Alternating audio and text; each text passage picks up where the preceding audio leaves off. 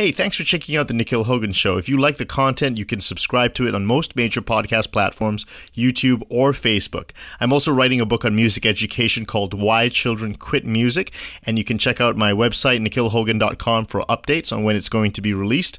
If you're a parent who's interested in learning how best to help your children learn music, you can check out my company, Songbird Music Academy.com, and there are a ton of free articles, links and resources for Neapolitan Partimento-based learning, and also the Barry Harris method if you're interested in learning jazz. Now, let's get to the show.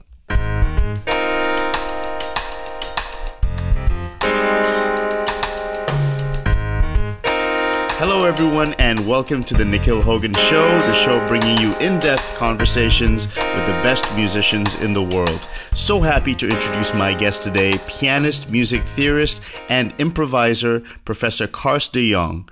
Karst de Jong studied classical piano and music theory at the Royal Conservatory of The Hague. In 1991, he was appointed as Professor of Music Theoretical Subjects at the Conservatory of Amsterdam and the Royal Conservatory of The Hague. He specialized in piano improvisation and the relation between analysis and interpretation of the piano literature.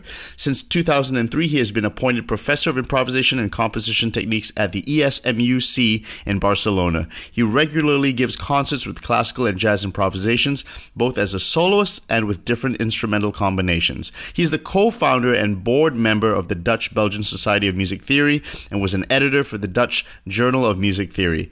He's also taught many masterclasses of improvisation at internationally renowned festivals. As an educator, he was closely involved in two important European Erasmus strategic partnerships: Metric, which deals with improvisation in the curricula of higher music education in Europe, and NAIP, the European Master of New Audiences and Innovative Practices. He released 2 CDs with solo piano improvisations, Improdisiac 1 and 2. And during this year, during the first semester of the academic year 2019 to 2020, Karst de Jong will be a visiting professor at the Yong Soo To Conservatory of the National University of Singapore. Could you tell me a little bit about your musical background and how old were you when you started music? Well, I remember actually music being in my life forever, so to say. One of the things I remember very clearly from my early youth, when I was 3 or 4 years old, we used to have a player piano in the house. And I was greatly inspired by this player piano because there was a big cabinet with music rolls in there. And my mother used to help me out to get these rolls into the piano, and then I used to work the pedals and hear Chopin being played live actually from that piano. I remember those experiences being really, really important. As well, my mother was from a quite musical family. My grandfather was actually an organist and a pianist. He died quite young. But my mother was clearly also very musical, and she used to have me and my twin sister on her lap and play Christmas songs and play all kinds of stuff on the piano, and I was fascinated by that from a quite early age. Well, Karst, do you have absolute or perfect pitch? Actually, I do, but it's not ruling my life. And I remember my mother always had it, and later it sort of came naturally to me as well. But it's not this kind of absolute pitch that is really on the hertz precise. I have some friends who are suffering when a record, for example, goes a little too fast or too slow. But I actually don't have that problem. I can adapt quite easily. There's one curious thing, though. I noticed that lately this perfect pitch is sometimes a half note off, which is kind of annoying. But actually, because I don't use it that actively, it's not really in my way. But it's kind of strange. Let me read you a quote of yours. The quote is, "As a kid, I always improvised. I remember never just practicing my lessons, but always sort of wandering off into my own world. And I realized later that I was creating a connection with the sound world with the piano, simply creating a connection knowing that if I'm going to do this, I will hear that. And this thing I established as a kid actually without thinking very much. And my teachers also did not really pay much attention to it." So is it fair to say that you were always experimenting from the beginning? Actually, yeah, that's actually true. Because I got relatively late into official piano lessons. I think I must have been 6. And definitely before that, I was just doodling around on that piano. And I was fascinated by that piano. And what sort of things would you improvise? I actually don't really remember that so well. At least not from this very early years. But I remember from later, when I was about 8 or 9 years old, I just used to play things from the radio. Where I just used things that I liked. I would try to find them on the piano, and I would sort of go with that. So that could be really anything. My father, for example, was a huge Bach fan. My father would always, on Sunday, there was always the radio playing Bach. So I had all this kind of input, and I guess that I just took that unconsciously and combined things with that. And it was really doodling. I don't even know if you can really call it improvising, but I just loved running around on that piano. Can I ask you, what kind of music were you listening to growing up? Was it classical, but were there other styles involved as well? Oh, no. Many different styles. I mean, from the moment that I started to buy records, I would say that it was really a mixture of everything. Things like the Beach Boys, for example. I was mesmerized by this Smiley Smile album from the Beach Boys. Having this kind of experimental harmonies, sort of amazing stuff happening there that somehow reminded me also of the great classical music that I must have heard. But these kind of things. Jazz came a little bit later, but I also was really into Bill Evans, Bruckner, Ravel, Debussy. I mean, it came from everywhere, actually. Okay, so you said you had started at 6 years old with traditional piano lessons. The teacher, you mentioned, did not really pay much attention to the improvisation and that kind of thing. So was it a very standard kind of approach to learning classical music, memorization, playing repertoire? Yeah, I had a quite standard approach to that, I must say. I was somehow cheating a little bit because I usually used to learn the music I had to play from score, but then after once or twice I would just not read the score anymore. So I was not a very good sight reader. I was sort of remembering the music and then going from there. I remember my teachers being annoyed by that because I would play another note or something like that, and that was just not appreciated. So how many years did you have lessons? How many teachers did you have? And did this lead all the way into a university? No, let me see. I think, if I remember well, I had a teacher from 6 until I was 9. Actually, there were 2 different teachers, but from 6 to 9, I had regular piano lessons.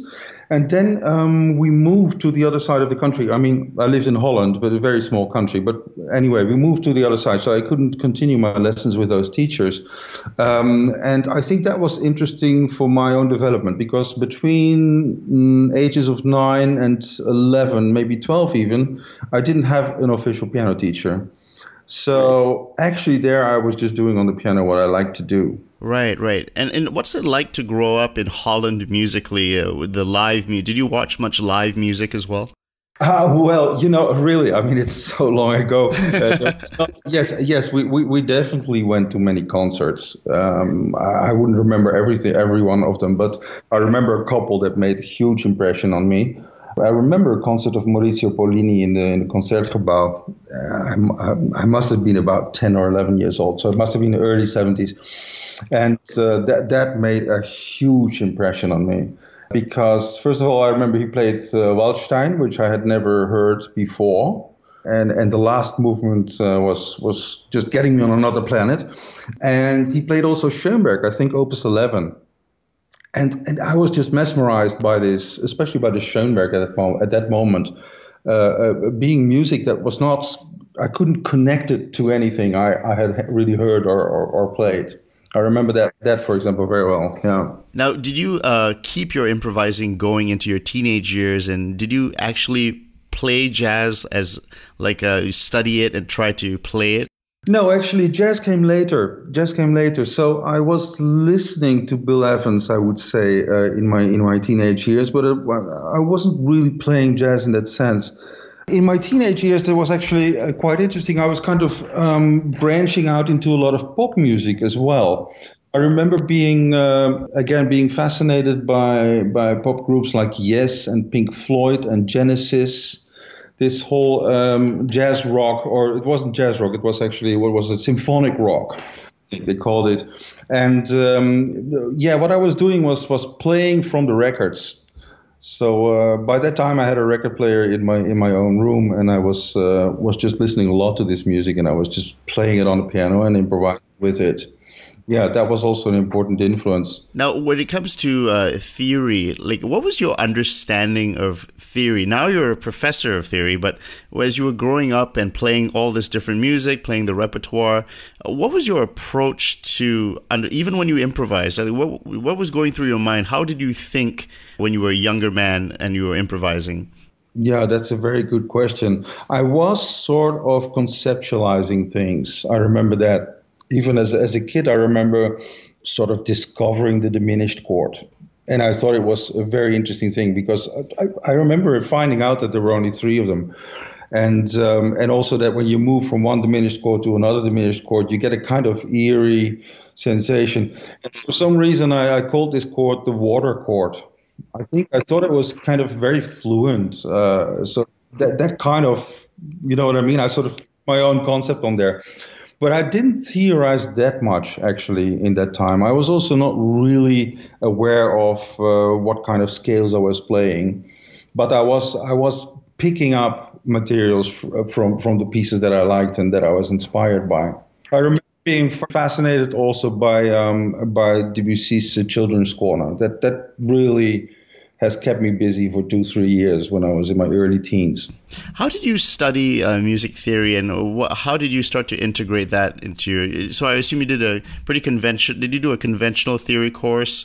What was your training like in your undergraduate, and then your master's, and then your Yeah, I actually before I came to the conservatory, I didn't do any theory at all. I didn't do any solfège.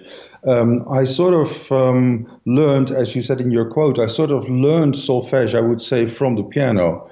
I was at some point so sure that if I would play a certain or move my hand in a certain way, I would hear something. I knew already what I was going to hear. So I think I kind of built up my solfège with the instrument rather than with singing practice.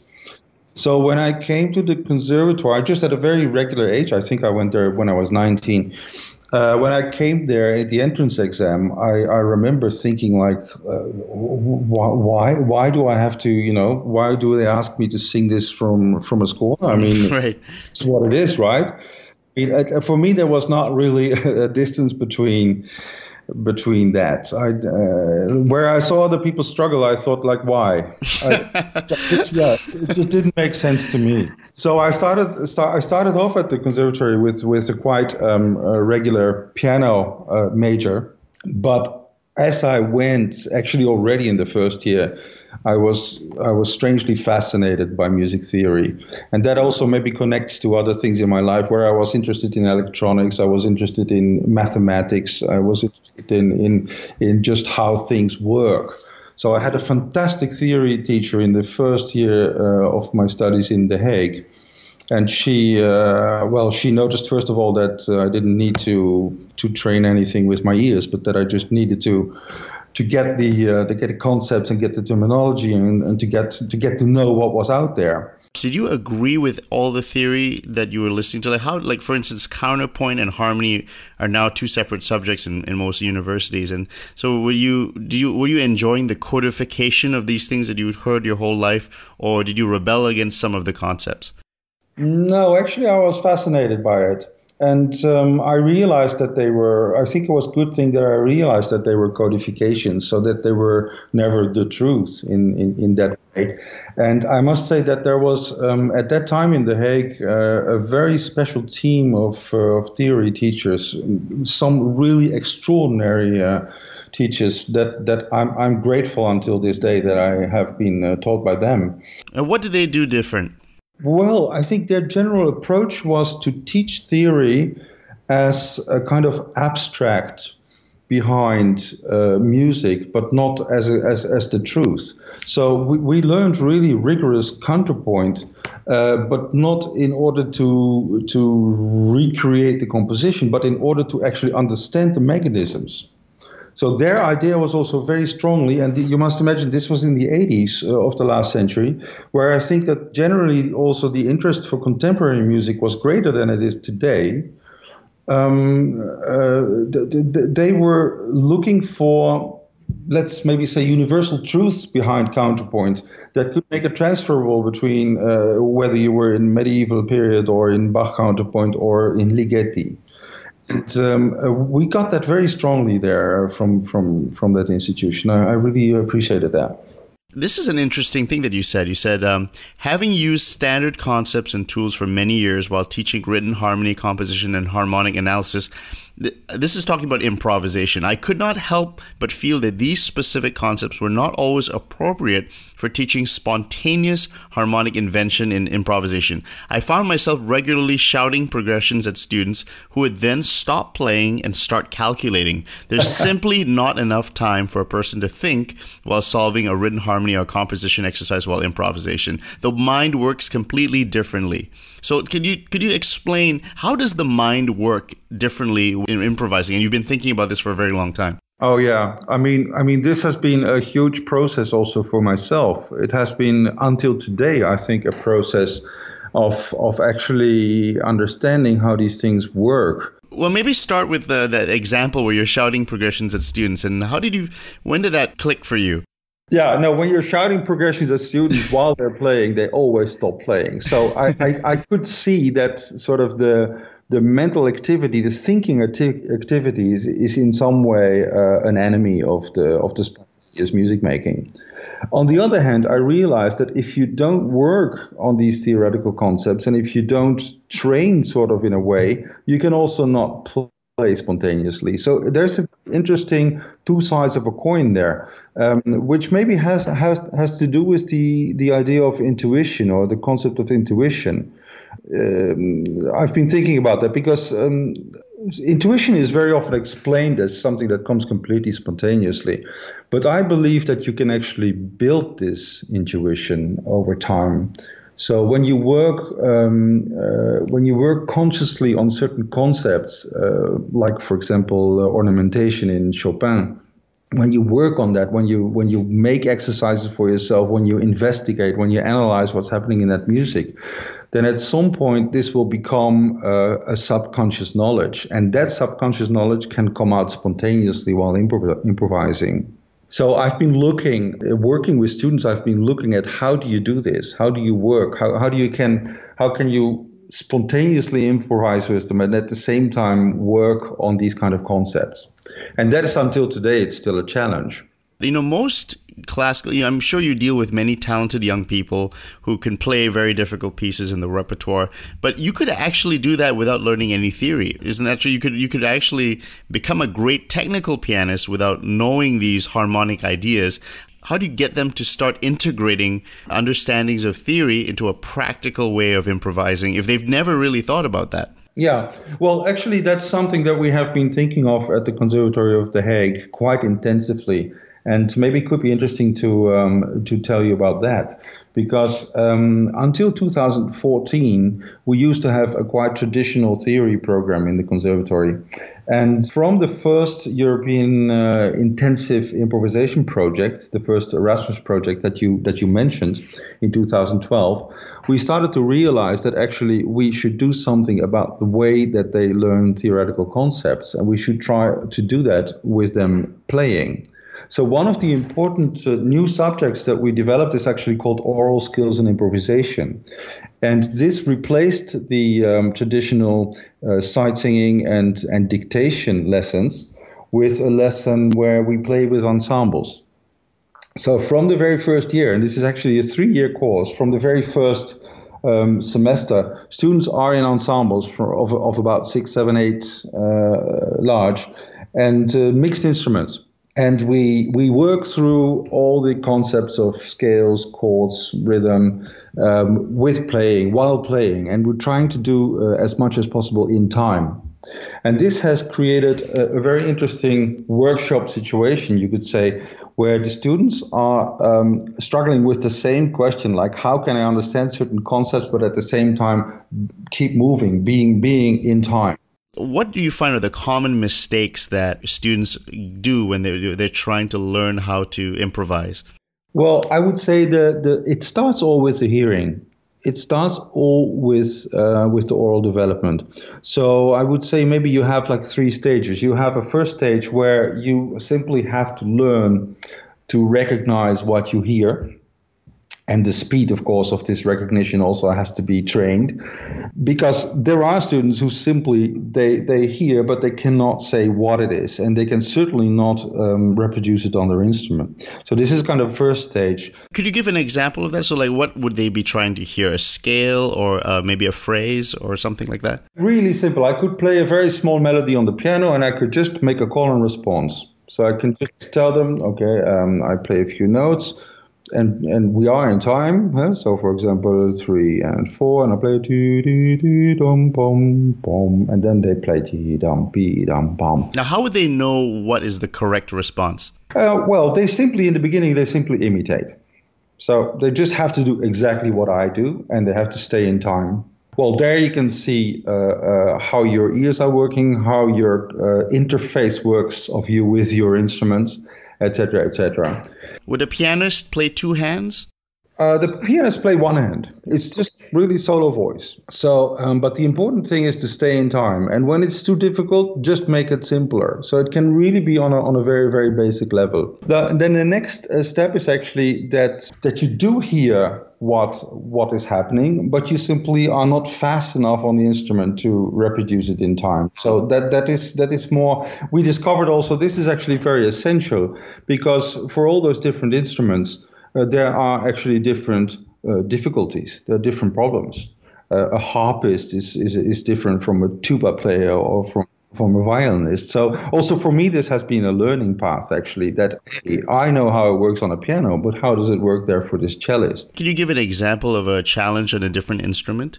Well, of course, if you play something quite chromatic, for a harpist, they really have to think ahead about which pedals to change when. And that's something they never do, because they always practice exactly the pedals and the change of the pedals, and they know when it's going to happen, and they're always on time. But if they have to do something in real time, it's a different story. The same thing for guitarists, for example. I'd never realized that, but for guitarists, even simple melodies can sometimes be difficult, because they have to decide on which strings to play them. Right. And they sort of get stuck in this in these possibilities. Now, how do you move from there? After the call and response, what happens next? We go to transposition. So, for example, I play a phrase. They play the whole phrase after me, and then I ask them to transpose, to start on different notes, or I can ask to go into different key, or you have different ways of asking them. Or to start on this note, I play a note, but I don't say what it is, but start here, play the melody. So to sort of get them active in how should you say, maybe like disconnecting the musical event from a score, or disconnecting it from a certain way that it looks. So I want them to go into the oral world. Is that so? You're asking them to modulate or just play in a different key the same thing?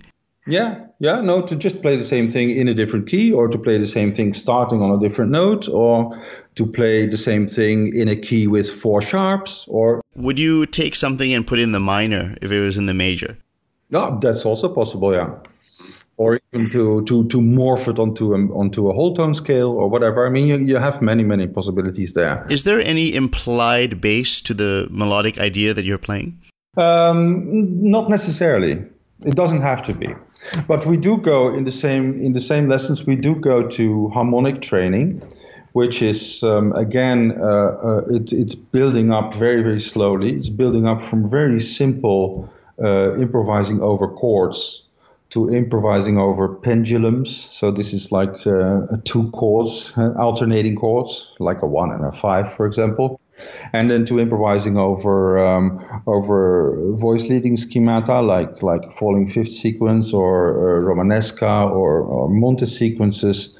So things that are common in music, and then improvising over longer harmonic schedules, maybe in a similar way as you would improvise over a jazz standard. with string players, they don't have the ease of playing counterpoint like a pianist does. So how do they, like for instance, a Romanesque, these are Partimento and Galant schema concepts. How do you get them to, do they imagine the bass in their head, or do you play the bass for them with your left hand? Well, actually, they have to imagine it in their head, but they never do. String players really rarely are aware of what the bass note is actually.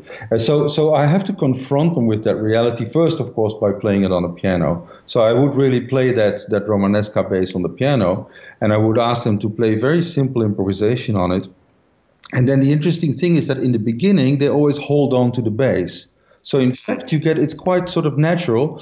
You get, in fact, an improvisation with parallel octaves, or with a kind of, a kind of ornamented or diminuted parallel octaves. Right, and you don't want to because playing live is a little bit trickier with written counterpoint. But you still make them do the rules. They can't play the parallel octaves and the parallel fifths. Well, in the beginning, I'm a bit loose with it, because first I want them just to move. First, I want them to just experience these things.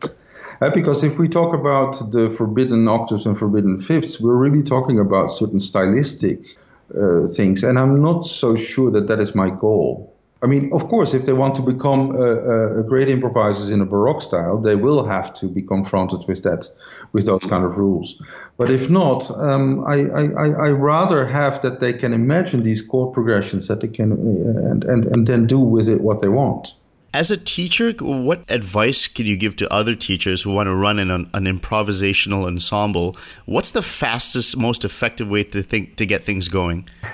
Oh, that's a really hard one. I should maybe tell you something about my experiences in this Impro Intensive, this European project, because that has been an eye-opener for me as well, which is that if you improvise together, again, and if you have to think too much, it becomes impossible. So the more rules you have, the more difficult it actually is to spontaneously improvise. And what was very interesting for me, at least my personal development also in those two European projects, is that we had some colleagues that are completely into free improvisation. So they would never even play a chord. They are completely free. For example, my fantastic colleague from Barcelona, Augusto Hernandez, an amazing player, but it's not about chords, and it's not even about rhythmic pulse. It's really about they are very strict actually in many things, in how you respond to each other, how you listen, how you decide your position in the musical texture. But basically what you do is spontaneous playing, what you think is right at that moment. And I discovered that is actually quite a good way to start with students before you go into the chordal stuff. You mentioned there are a lot of rules if you do try to get into, like, for instance, improvisation in an ensemble. So, like, for instance, if you had a 1-hour class, what would you do in 1 hour? Would you try and cram a lot of things in, or would you do one thing very well over an hour? Well, this really depends. If it is a workshop, sometimes I try to cram a couple of things in, because then I think, I'm not coming back and you should take away something from here. But if I have a regular class, for example, this subject I mentioned, this oral skills and improvisation, it runs for 3 years. And the first 2 years, we're really working on these concepts and on tonality and rhythm and pulse, etc. But the third year, we have decided to actually let go a little bit more and to see what also comes out of those students. So what interest is there? So I could easily work for 2 hours on just one concept or one idea. Or can you give an example of just like taking a group of kids and working on one idea? Yeah, well, one thing I like to do is a little game of rules, restrictions, this simply means, like, okay, we have all this material, we are basically able to do anything we want, but let's decide on an improvisation and let's set ourselves some rules before we start, and let's set ourselves some restrictions. So a very simple one can be, you say, okay, we only play in a 2-flat key. So that could be B flat major, that could be G minor, but it could also be any kind of modal C Dorian. Just I call this a 2-flat key. So you're restricted to those 7 notes, and for the rest you can do anything you like. And then we play. And what is also very important is after playing, you make a little evaluation. You know, what happened? Okay, did we like that? How were we responding to each other? What kind of role did we take? Why did we all play all the time? Why wasn't there a little bit more air in there, et cetera, et cetera? So you sort of set yourself a limit, and with that you can actually zoom in on things that are happening. And I think that's a very nice way of working. Now, you have developed a new approach to tonal improvisation that uses arrows to navigate through harmony with fundamental bass progressions and patterns of functional modes. Could you talk about that, like how you came up with that, and well, what's your goal with this new system? Oh, wow. Yeah, that's a big one, actually. Yeah, I must go back to 2006 when I met in Barcelona. I met a colleague, a German colleague, a very dear friend of mine, Thomas Noll. And he is a mathematical music theorician. And I was at that time, I was not that long a professor in Barcelona. That was only for 2 years or so when I met him. And what happened for me in Barcelona was that for the first time, I was teaching improvisation to ensembles. And I was actually struggling finding a way of being free with harmony. And I was working, I didn't know anything about partimento yet, but I did sort of feel that there were harmonic progressions that are very logical and that feel very normal to us, and others that are actually not. So I was sort of working on a set of exercises by myself that was based on the perfect fifth relationship between chords, which seems to make sense. I mean, we all know that 5-1 is a very strong thing, and also a circle of falling fifths. But I was sort of working on that. And at the same time, my colleague Thomas Noll, we got into a long conversation. He was writing a paper. He was trying to find the mathematical origin of the major scale. Which seems like a maybe ridiculous question, like how would you like to explain that with mathematics? But he was using a kind of, word theory, algebraic word theory to get there, and it was fascinating me. And from that came longer conversations, and we got into these perfect fifths. And I still don't know until this day how it exactly happened, but we were doodling around and we were writing little arrows, and suddenly we sort of saw a little bit the light. And it was very funny. We came upon a graph from Gottfried Michael Weber, I think, which called the Weber space. And we made a kind of simplified Weber space, which, to explain it simply, it has a horizontal and a vertical dimension. And the vertical dimension was the dimension of the progressions, we would call that. And we would simply say in the vertical dimension, you can only move fifths up or down. So that was one thing. And the horizontal dimension, we thought of what is the strongest harmonic connection that you have apart from the perfect fifth. And we both agreed that this would be the minor third. Okay, so now why did you choose the minor third as a strong progression? Because if you think of musical connections, then the relative major and relative minor is the strongest connection that we actually know. So from very early tonal music, we see that for example in a Baroque suite form, if you're in a major key, if you're in C major, you will modulate to G major. But if you're in the C minor key, you modulate to E flat major. So this minor third is sort of a very strong connection. Is that even in the major key? So if you're in C, you go to E flat? Yeah, well, actually, if you think of a fundamental way, of a fundamental progression, of course, in C major, it would be A minor. So it's the same minor third, but it's the other direction. But then you go to E flat, though. If you go from C major to E flat, yeah, of course, this is if you consider what we call the upper structures, it would be remote. But if you consider the fundaments, it's close. So that was kind of where we started thinking. And that was leading to a system where you have basically arrows up and down for perfect fifths and arrows left and right for minor third relationships. between the fundaments of the chords.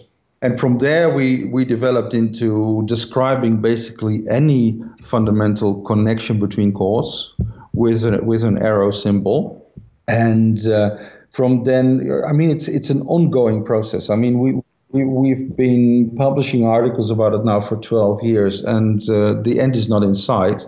But it's for me a fascinating thing actually to be involved in a more fundamental thinking about music. And you use this with the students, and how effective has it been? Well, that's a very good question, because in the beginning I thought we saw the light, and we found the solution to everything, and then it turned out it wasn't that easy at all for students. so I did a whole extra master's degree actually with a thesis called Navigating Through Harmony, which basically uses these arrows as literally as guiding symbols for harmonic progressions. And I must say the better students, the students that are more advanced, they can work with it. But the beginning students are completely confused. So it's been a success and also not a success at the same time. I think at least when you want to apply it to improvisation. So you're a professor of music theory. There are quite a few competing theories of music theory. There's functional harmony, Roman numerals, fundamental basis, Schenkerian analysis, set theory. Now we have Neapolitan Partimento, which is becoming quite popular. So how does someone learn music theory with the goal of practical improvisation and composition? How do they make sense of all these frameworks? Well, I'm really using different influences. So for me, Partimento is also a very important source of inspiration. But unlike maybe many other colleagues, again, Partimento for me is a way of understanding the logic behind the harmony, the logic behind tonality and tonal structures. And I'm not using Partimento to recreate exactly the style of the 18th century. So here again, but this is also a bit of a personal approach in my improvisations. When I improvise in a Bach style, so to say, I'm not trying to get a result that could have been composed by Bach. I'm inspired by Bach, and I do use the things that he does. I try to use his ways of expressing things, his harmonic tricks, etc., etc. But I don't intend to sound like Bach. Let's say it like that. And that's a little bit the same for me. Partimento is a very, very valuable input, and it really puts many things in place. And it's very useful. I mean, I've been experimenting, for example, with a colleague from Luzern, Christoph Baumann. We've been experimenting putting Partimento ideas into jazz. It's wonderful. I mean, it really works. But it's not Partimento in the sense that we're sounding like an 18th century. Now, how does that also change your perception of more traditional harmony? Well, I've always felt that traditional harmony, that I thought I knew everything about it, but I've always felt that it was a bit disconnected from the factual meaning of harmony in music. And I've thought a lot about that. And I think that both arrows and Partimento have brought me closer, at least closer to a kind of musical reality of how it actually works. If a parent wanted to start their child's music journey the correct way, in your opinion, involving improvisation and composition right at the beginning, what's the best way to go about it, doing it with a young child? Okay, I think very important is simply imitating stuff that you hear. So if a young child is lucky enough that they can have a teacher who can play around with them, who can literally make them improvise very simple structures, they could use Partimento for that. I think it's wonderful for young children. Again, but I would stress always the playfulness. So I would not stress that it is stylistically accurate or something like that, because I'm not sure if a kid nowadays really benefits from that. So I think the playfulness is extremely important, and at the same time, just thinking of my own background, at the same time, don't get away completely from the literature, because there is so much great, inspiring music out there. So I think for a kid, it's really important to have a mix between real good music. So I don't believe in any kind of piano method that has been written to get the fingers going. I think you can straight away go into nice little pieces that are not too difficult from piano or the Klavierbüchlein, for example, or Bach inventions. Go to real music, and on the other hand, play around with the material, even on the very simplest level. Generally speaking, when a kid learns a piece, they just memorize it, they play it, they don't think too deeply about it. But should somebody look at a piece that they've played and break it down and play around with it?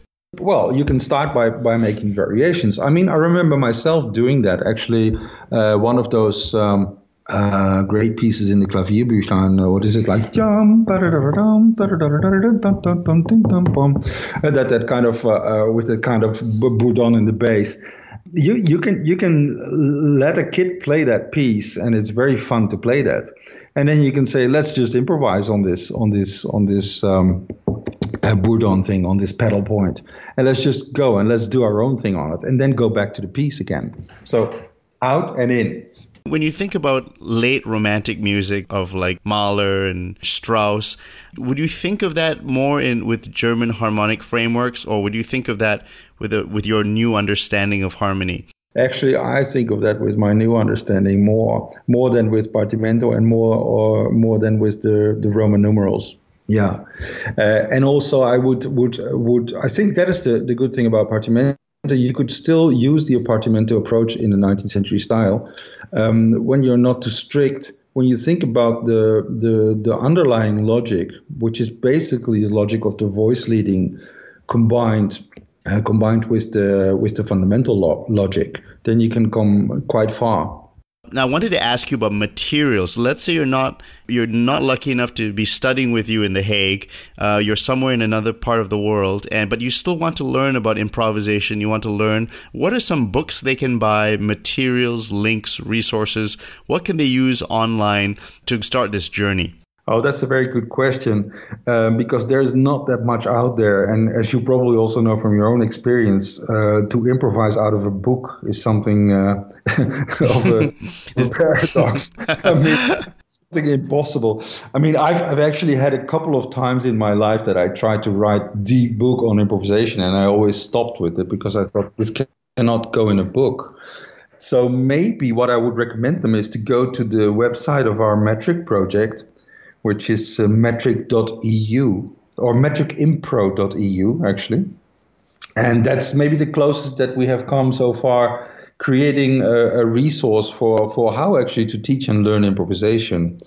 Maybe I can explain a little bit, because this metric project was the second of those two big European Erasmus strategic partnerships. And we had 14 institutions in there. Very interesting schools. I mean, very high-level schools. There was the Songbird Academy. There was Conservatory National Superior de Paris, ESMUC Barcelona. Guildhall was in there. David Dolan, you have recently spoken to. So an incredibly interesting network. And what we have done is actually to document part of our working practices in videos, 4 or 5 minute long videos. And those videos are all available actually for free on that website. Yeah, I mean, of course, I'm making publicity for myself, but to be honest, I think it's one of the good resources that's there. There's a cool video of you on YouTube playing. I believe it's called YST Concert Classified, and you play 3 jazz standards, but you arrange them to sound like virtuosic classical pieces. And I think I heard All the Things You Are, Autumn Leaves, Round Midnight. Now, could you explain to me and the audience, technically and musically, what you were doing in those pieces? That's very very right. Yeah, actually. It's just, I mean, these jazz standards inspire me. But again, I'm not a jazz pianist. I'm not a typical jazz pianist. I mean, I can play jazz, but I feel that, again, there's a musical message in those pieces and in those themes. They're great themes. And again, they inspire me. So what I do is I call these classified, obviously. Instead of jazzing something up, I classify something. And on purpose, I'm not thinking at all what I'm going to do before I play. So so those performances are completely improvised then? Absolutely, 100%. So the only thing that was not completely improvised was the beginning of All the Things You Are, because I recorded that. That was the first time on my first CD. I recorded a version of that, called All the Things You Were. And actually, I sort of took the same beginning, which is a bit Brahms inspired. But after that, I never make any decisions, and this is for me the challenge, actually, to be on stage, to have the audience there, and to just have the guts to let it happen. Do you still maintain the basso continuo bass, right, going, and then you try and figure out how you want to color the top part? Maybe something like that. Yeah, it's sort of a real-time decision. So you could maybe compare it to that. It's maybe a sort of real-time partimento, and then at the same time, nothing has been decided beforehand, and that at the same time. Do you have to maintain some of the harmony, some of the jazz harmony? Yeah, actually, in a sense, I have to maintain it. I must say that jazz harmony, as such, is actually nothing different from Baroque or classical harmony. People sometimes think that. But that's a misconception, and that has become even more clear to me when I was working on this Arrows project, because when you really focus on the fundamental connection of chords, you see that the only difference is in the upper structure and not so much in the logic of the progression of the fundaments, to say it this way. And obviously a piece like All the Things You Are is built on falling fifth circles. It's very cleverly more interesting in the sense than Autumn Leaves, because it's actually modulating, but using this jumping from one circle to another, as I call it. Now, you've been listening to Bach your whole life due to your father. So when you took a piece like Autumn Leaves, I could hear those influences. Now, let me ask you the question of if you want to make something sound like Bach, how does your mind think? Wow. Actually, I don't think too much. I mean, I sort of tune in to the feeling of Bach, if you see what I mean. Maybe similar as that you change a radio station. You sort of attune to the feeling and to the to the way. If you could explain to the audience technically, if it's possible, like what kind of ideas that you commonly use. Yeah, these are actually, I mean, that's interesting thing. These are actually quite common devices. So you have always certain paths that lead you from one place to the other. So if I'm in C and I want to modulate to G, I actually do always exactly the same thing. I mean, the path is, if I say it in arrows, the path is a left, down, down. Or in other words, the C is connected to the A in a minor third relationship, and the A is two falling fifths away from the G. So you have sort of always the same way of doing things. You could play there a different counterpoint in the bass, or you could play the bass literally on the fundaments of those chords, or you could suggest it with the upper structures. I mean, there are many different ways. But those kind of patterns, they become ingrained, I would say, in your system. Is counterpoint the basis of it all? Yes. What's the best way to learn counterpoint? Because there actually are quite a few ways. The best way is really to have a good teacher who will guide you. I mean, I think the way that I learned was very traditional, Fuchs style, like species, starting with cantus firmus and one-to-one or a free line against his cantus firmus. To build it up quite abstractly, I think is quite good. So again, not to stress the style, not to say, is this Josquin or is it whatever other composer, but to actually really go from a kind of abstract exploration of how two voices move together. Is there a way you mentioned getting a good teacher. Now, this might be a tough question, but can you recommend counterpoint instruction, perhaps books or teachers, or what if somebody just can't go to a university? Is there a way to learn counterpoint? Well, I really like the books that Peter Schubert wrote, for example. But there are also more practical, more concise ones like Kent Cannon. I really enjoyed reading the Jeppesen book on counterpoint. But yeah, more modern. I think I would probably recommend Peter Schubert. Let's talk about music education now, and you've really been involved with that with Metric, and this is done in higher education, improvisation. Are you interested in moving this somewhere into kind of, I would say, lower education, like the primary schools and that kind of thing, and getting it even younger before that? Because most people, when they learn classical music, they take exams, and it doesn't really, improvisation doesn't really factor too much into these graded exams. So what do you think is a good way to start to shift the culture so that we can get this into not just higher education, but perhaps even earlier? I think the earlier you start, the better.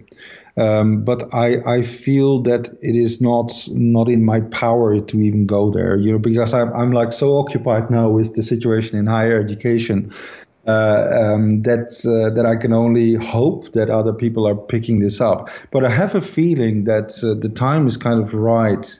I really see in the past 5 years, I see there is so much more activity and so much more interest also in the topic of improvisation. Yeah, how has it changed? You've been in this game for a while now. So how has the topic of improvisation changed over the last couple of decades? Well, it has changed greatly. I mean, I remember still in the 90s that improvisation was considered something that you do as an amateur, or you do it maybe or behind closed doors in your home. yeah, definitely. Certainly, I mean, I'm talking about the classical music scene, and I have at some point, I mean, I actually have been looking for how can we put anywhere improvisation in this higher education trajectory, and there was no ear for it in the 90s. In the early 2000s, I got in touch through some people with this newly erected school in Barcelona, Escola Superior de Música de Catalunya, and to my surprise, there was one of the founders who insisted on having improvisation as a fixed subject in the curriculum, and I was very enthusiastic about that. And that was also a reason that I went there first as a guest teacher, and later I actually moved to Barcelona. So later it really became my home. So I would say in the first decade of this century, I've seen this shift, this kind of interest coming for improvisation, and also not asking questions like what is it good for, but actually understanding that this ability to spontaneously do something that is needed at the moment is actually something that musicians are going to need more and more. Do you find that as a performer, you've played standard repertoire, you've played improvisations. How does the audience respond to improvisation versus listening to standard repertoire? This depends. I would say in generally, when you play standard repertoire, it's about the virtuosity, and the audience responds very positively, of course, when you are this great virtuosic and you have this huge experience, expression, etc. But I noticed that improvisation, when it becomes apparent to them that actually something is happening right now and right there that has to be prepared, audiences can get extremely enthusiastic. Just to give an example, last week I had my concert here in Singapore, solo concert. And at some point, usually halfway the concert, I asked the audience, okay, give me some input. Tell me, what do you want to hear? What should I improvise on? So somebody said, Bach inventions and Star Wars. So in the moment, I had to think of a way of combining Star Wars and Bach inventions. And so it became a very interesting improvisation. Not always perfect, of course. But nice stuff happened there, and the audience got so enthusiastic, that so I could totally see that there was this connection, this identification with, oh my God, what must it be to sit there? Do you find that the audience is forced to listen even closer when you're doing something in real time? Well, forced is maybe not the right word, but I think they do. Yeah. They just get drawn in. So the same thing can be really simple. Another thing I sometimes ask, I said, please give me 4 notes. So I get four random notes out of the audience. And then I will play them slowly on the piano and say, I could play it like this, or I could play it like that. And then, well, I sort of developed this little trick, because then I usually start the improvisation not with those four notes. I start with some kind of intro, and then I try to sort of position these four notes in a very interesting or unexpected moment, and then I try to develop it. And that is a process, that the audience, most of them are not musicians, but they're completely drawn in. They sort of see, oh wow, how is he going to get away with this? I guess my final question is, what do you see the future of classical music in this next century, now with this improvisation? Well, I think that we have to reinvent ourselves as classical musicians, because I don't really see how we can maintain this tradition of playing all these like dead composers, all these notes exactly the same way over and over again. I just cannot imagine. I know there's still a big market for orchestras, and there's a big market for classical music. But at some point, I think we have to face the truth, and we have to go the same way as maybe all the other musicians in the world are doing, which is just basically being a musician in this time. And not being ashamed of playing your own things, actually owning your own music, is, I think, such a powerful thing. And I still see a way too big gap between, let's say, a jazz ensemble or a couple of jazz musicians who are playing with all this fun and all this laughs on their faces and this spontaneous stuff that happens, and a string quartet that looks as if somebody died. Yeah, honestly, I mean. Well, the great Professor Karst de Jong, thank you so much for coming on the show. I think you're really doing some stellar work, and you're really changing the culture in a really positive way, and not just in classical music, but in music in general, with your research and your ideas. And I think you're doing a fabulous job. Can you just talk about your residency here in Singapore and what other projects you have lined up for the future? Oh, yeah. Well, I improvise, so I don't have that much lined up. But the residency here in Singapore is a wonderful experience. It actually came about from an invitation. It indirectly came out of one of those European projects. And I got an invitation 2 years ago to be a guest here, for a visiting artist here for 2 weeks in the summer. And one of the first projects I did in that residency, in those 2 weeks, was a very challenging project. All new first-year students here of this school actually were grouped in an orchestra, and they had to make their own piece in 2.5 days. And that piece was not allowed to be written down. So actually what came out was a piece without a composer, without a score, and without a conductor. And they played that for the opening of the school year. So that was for me a new experience, an amazing experience also, because I never thought it was possible, but it was. So that was the beginning. And then they asked me to come back last year also for 2 weeks. We again did this 2.5 day piece, and it was a different experience, but nevertheless a great one as well. And from that came actually a request: can you be here for a longer time? So I had to find a way of leaving my other 2 jobs for a moment. And I'm having a great time here now with many different projects. Fantastic. Well, the great Professor Karst de Jong, thank you so much for taking the time to talk to me today. I really hope you'll come back soon to talk about your work as it continues to grow. And thank you so much for being on the show. Thank you, Nikhil. This was wonderful, and I hope we can stay in touch. I hope so too. Thank you, Professor Karst. Bye-bye. Thank you so much for listening to this interview. I'm so honored to be able to talk to all of my guests. They are the best in the business. If you enjoyed the show, I'd really appreciate if you shared it on social media and hit subscribe for future guests. Check out nikhilhogan.com for updates on my upcoming book, Why Children Quit Music, and check out songbirdmusicacademy.com for free resources on how to learn music. Thanks again, and I'll see you at the next show.